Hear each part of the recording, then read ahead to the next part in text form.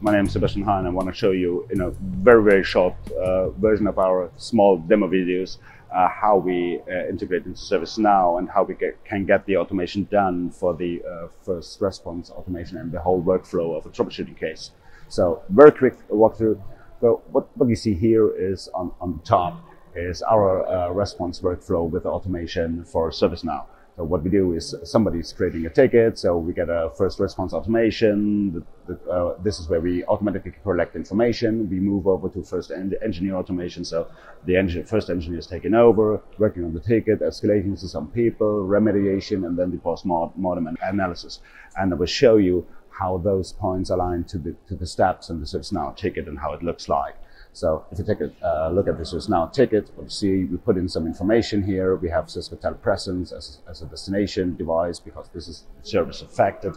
So we have some configuration item there. The configuration item is the item which has a huge impact on the traffic flow because it's a rendezvous point for multicast.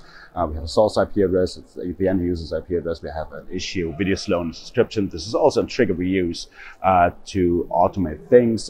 This is used for the automatic runbook to automatically collect the information from the device.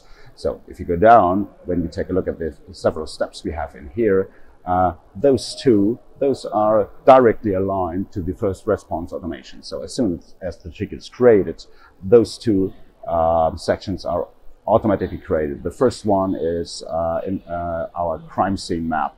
So we create, with information from the ticket, we create an A to B path where the engineer is able to collect information. He's directly working in NetBrain, so he can use and leverage the data views of NetBrain. And the second one, which is automatically created, is a so-called well-known problem map. So this is a map created out of a former incident we had and the former issue we had, showing information about the issue with some notes and the device which was affected. The interesting thing is that this one, the well-known problem map, is triggered by the configuration items. This directly aligns to the first automation response. This is all information directly provided automatically to the first level engineer. So he can work when he has to escalate, going to the next step. So the second level engineer can work on it. He's working on the same maps, whatever, jumping into NetBrain, working on the stuff, and so on, doing some more troubleshooting in here, making his notes, putting some more information on it, documenting everything in the ticket at all, and providing the maps back into the ServiceNow ticket for documentation purpose, that everybody knows what's going on.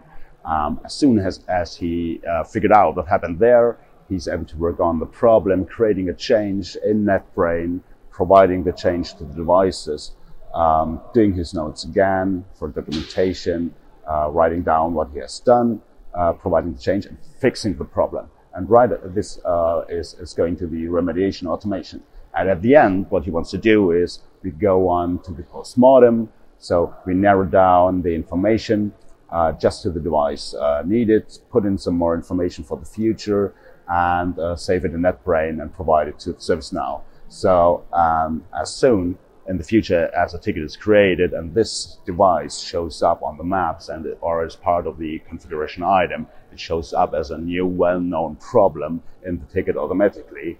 When we go better, but we do better next time in the first response automation, and then we provide more information for the first level engineer. So I hope I gave you very good and very brief overview about what we are doing in the response workflow with automation in NetBrain. See you next time. I hope you liked it. Thanks.